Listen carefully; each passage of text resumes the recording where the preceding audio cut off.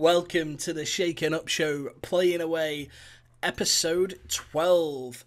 Today we are talking to Marc Armstrong, who is on the board at Garstang FC.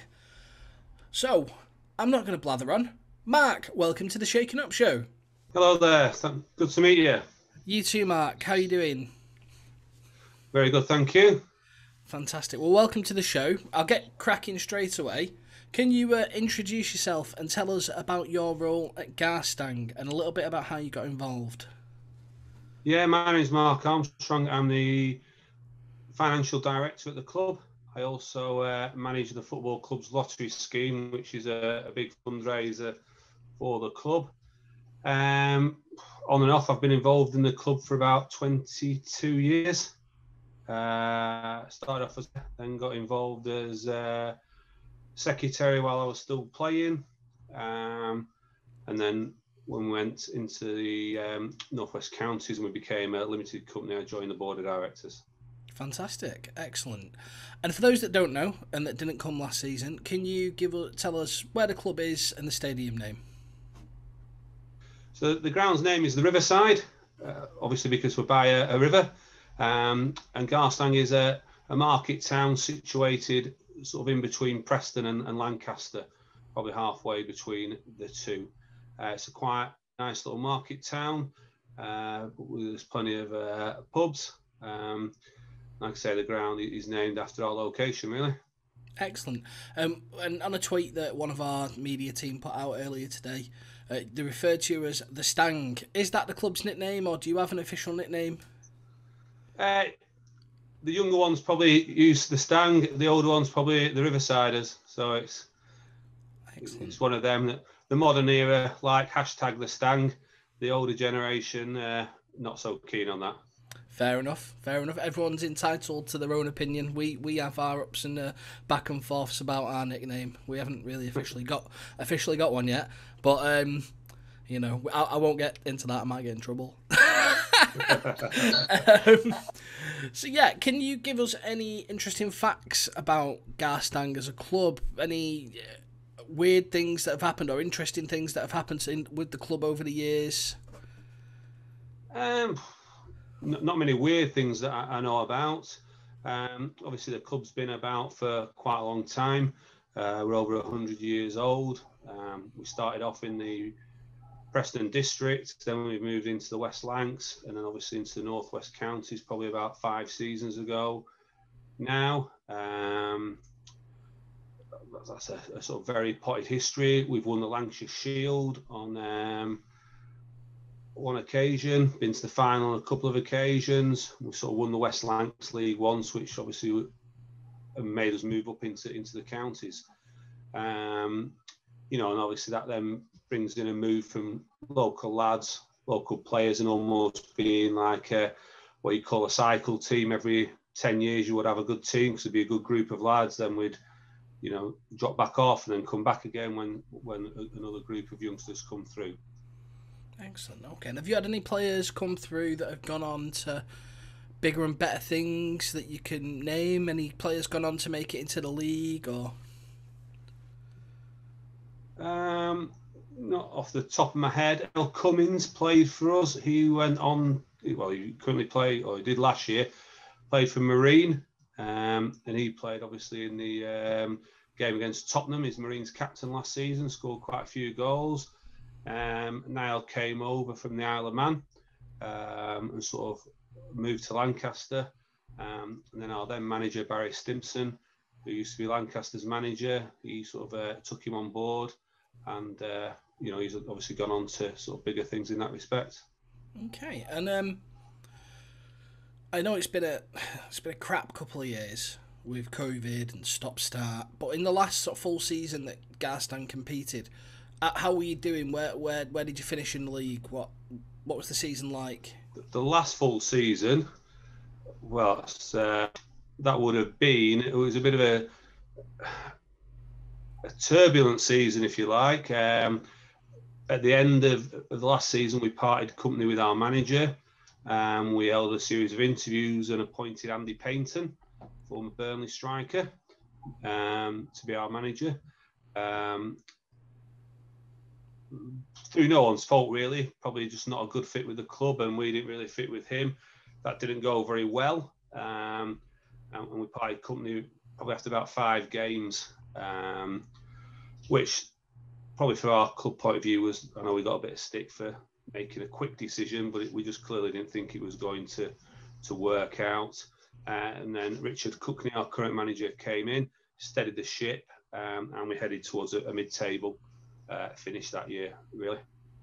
Okay. And what are you? What are the aims this season? Obviously, everyone says they want to get up at the top. Is that pushing for promotion, get up in the mix? Ultimately, everyone's aim at the start of the season surely has got to be in the mix, hasn't it? You know, to be in the top 5, pushing for a promotion place. You know, we realise as a club, winning the league and coming top is probably being overly ambitious. But, you know, with the squad that the manager's assembled, the players that he's got together, on our day, you know, we can give anyone a game and probably beat anyone in this league. But our problem is our day, if that makes sense. We're inconsistent this season. You know, we're good one week, not so good the next week. You know, if we can string a bit of consistency together, the top 5 is our aim to be in them promotion spots. I'm sure that's what the manager would say. You know, even big teams in leagues as yourselves, you know, you're looking at competing for the top spot. I would say we're just probably below that in terms of where we're aiming to. Okay, it's all about getting into a rhythm, isn't it? And you know, there's no easy games in this league. We know that, and especially with a lot of people are coming to our place with the expectation that they want the scalp. Do you know what I mean? But our lads seem to have got into a good rhythm early, and it's just about finding that the pace with the squad, isn't it? It's not easy. Yeah, it's getting that consistency. Confidence breeds confidence, doesn't it? You know, and you once you get on a winning run, you know, there's no problems, is there? Everything's easy. You know, anything that would normally be a problem is just overcome. You get on with it. So in this league, if you can string 5 or 6 results together, you know, you are propelled up the league massively. You know, and at this stage of the season, the teams in the bottom 3 or 4 can string a good run together and end up pushing for those playoff places. Oh, definitely. And that's how this league is, as you say. There are no easy games. You know, we played St Helens, who have struggled this season, on a Wednesday night, and it was a tough battle. You know, and we went in front, we looked comfortable, and they nick a 96th minute equaliser. You know, that's just how this league are. No one gives you an easy game, and everyone's battling till the end. Everyone's organised, and everyone's prepared to work. Definitely. And moving on to Saturday's game.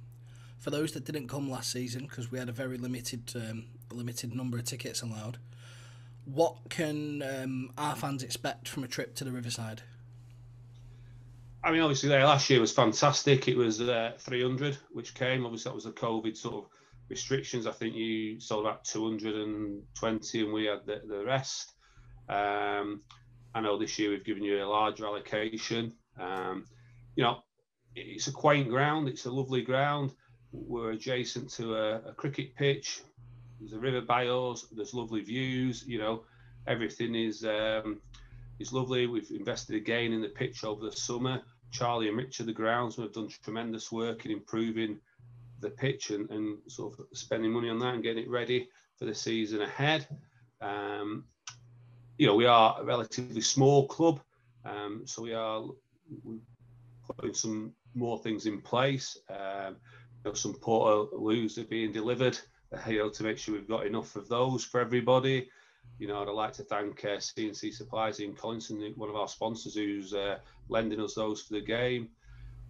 You know, there's a lot of work going on behind the scenes for this, because this is, crowd-wise, going to be far and away our biggest ever crowd at the Riverside.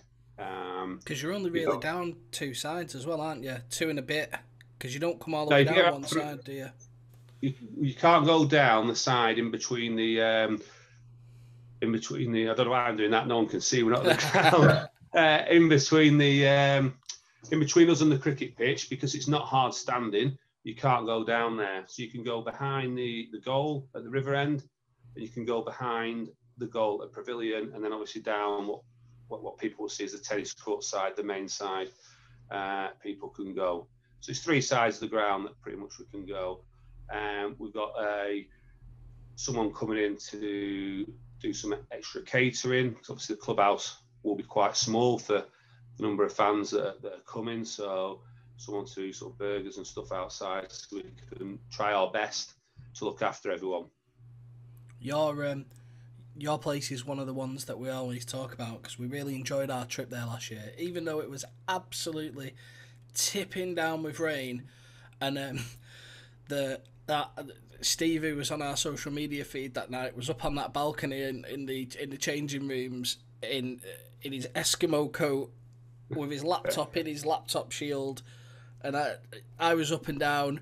We call it the balcony of doom, because everyone was just so wet. But we had such a good time, and it was such a good night. But I don't think the players' legs did, because the pitch was that wet, wasn't it? They were all knackered after the game. You weren't too bad. You won 5-1.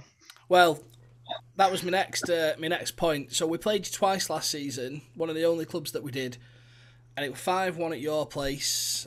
Tom Greaves with a hat-trick of penalties, and then 3-1 at ours, if I remember rightly.